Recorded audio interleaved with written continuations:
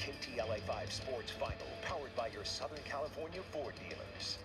And welcome to the Sunday night edition of the Ford Sports Final. I'm David Pingala. And I'm Steve Hartman. All right, we've got a lot to get into tonight for you at home with an electric game one between the Lakers and Suns and Phil Mickelson making history of the PGA Championship. And don't forget paying about the Dodgers bringing out the brooms up in San Francisco. It's always good to get rid of the hated ones. They're phonies anyway. It's going to be the Dodgers and the Padres battling all season long. And you predicted the Dodgers are ready for a hot streak. 28-3, I said they would go.